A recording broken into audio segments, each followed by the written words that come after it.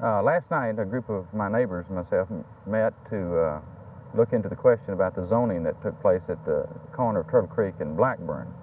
And we voted to petition the city secretary, Mr. Harold Shanks, to hold a referendum on the question to overturn the ordinance that would permit this zoning, this change in zoning.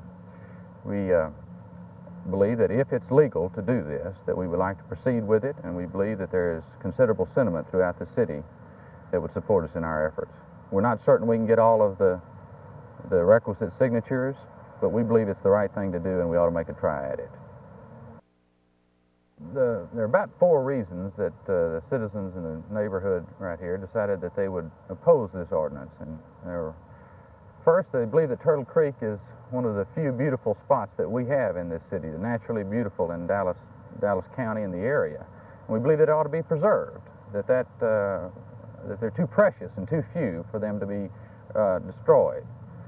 Secondly, we believe that the past covenants with the city of Dallas, that the Turtle Creek area ought to be residential in neighborhood, that the granting of a zoning ordinance that permits office buildings is an encroachment upon a neighborhood, and it would reduce the stability of that neighborhood.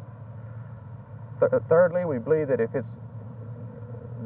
the desire of a lot of concerned citizens to make the inner city of our area a nice place to live, that to grant a zoning that would allow office to come into a residential area would reduce the desirability. We're trying to have people come into Dallas, not flee to the suburbs. And fourthly, we believe that it is not logical to grant the permission of office zoning on the periphery of downtown when the merchants from downtown, businessmen, and civic leaders are trying to revitalize the downtown part of our city.